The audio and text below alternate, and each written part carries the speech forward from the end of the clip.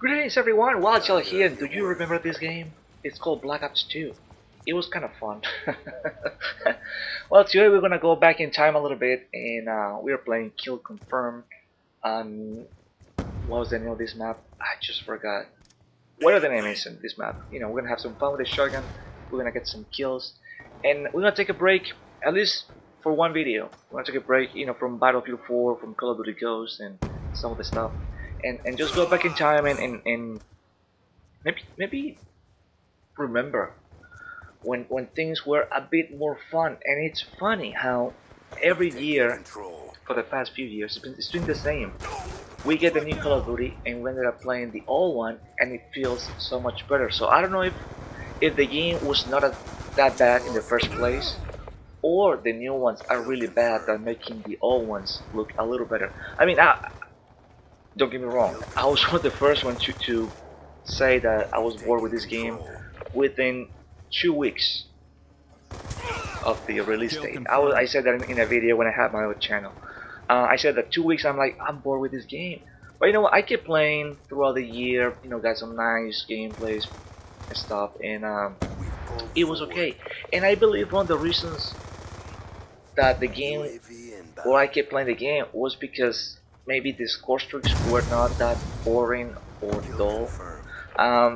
Whether we like it or not, the score streaks are like a huge thing in Call of Duty. You know what I mean? It's gonna be like that until they stop making Call of Duty games. It's all about score streaks, and that's the way it is. And as long as they keep bringing these cool score streaks or kill streaks, it makes the game more fun, or at least maybe extends the game's life a little bit. For example, if you go back to Modern Warfare 2, which I don't have the game anymore, but if you go back to the game, you know, you'll think about getting a nuke, because it was a cool a kill streak. There's no score streaks, there's kill streak. It was a cool kill streak getting the nuke, or maybe the chopper gunner sitting down over there and going like a maniac, you know, or the AC-130. They were cool kill streaks, very nasty. You could get tons of kills, right? Remember that? And they were fun. But then you go back, or no, you go back no. Then you get a game like Call of Duty Ghosts, and you get all these lame and boring kill streaks. It's not fun. I mean, aside from the game being boring, whatever they tweak that you die so quick, and you know, all the other things. Don't look at that. Don't look at the map layout or the guns, whatever. Just look at the fun itself with the score. There's nothing. There's no fun with any of the score streaks. The low key, it's boring. You know, the helicopter doesn't get you kills. If you're playing like Stonehaven and you're calling your helicopter, you're lucky if it gets you 5 kills on a wide open map. It has like pretty much no cover at all. So you know, score streaks or kill streaks are a huge part of this game, and I think extends the life. And for example, in Black Ops 2, they were pretty cool ones. You know, I like the dogs. That was my favorite. The dogs. The helicopter gets you tons of kills. You know, just to name a few. My favorite with the dogs ever since War at War. The dogs are pretty nasty because they go and hunt campers. That's pretty awesome. You know, it's an anti-camper kill streak in my opinion. It's pretty beast. Another thing here in Black Ops 2, what I like the most is that it rewarded you from playing the objective. If you play the objective, if you get these the tags, you get more points, and you get these score streaks faster. That's awesome. You know, we don't have any of that in Call of Duty Ghost. So it is so weird, you know. And I don't want to be one of those who complains about, oh, this game sucks and now this one is better. I don't want to say that, but you definitely see the difference. If you still have this game, you can just try to play it, and you just notice right away. It's like, wow, even though this game is not that great, or even though I didn't like this game as much, but you play it and you cannot avoid just feeling like home. It's like, wow, this is like in a way more relaxing, if that makes sense. Probably not, but it makes sense to me in my head. It's just so weird. So you know, I mean, it's a fun game. It got boring kind of quick.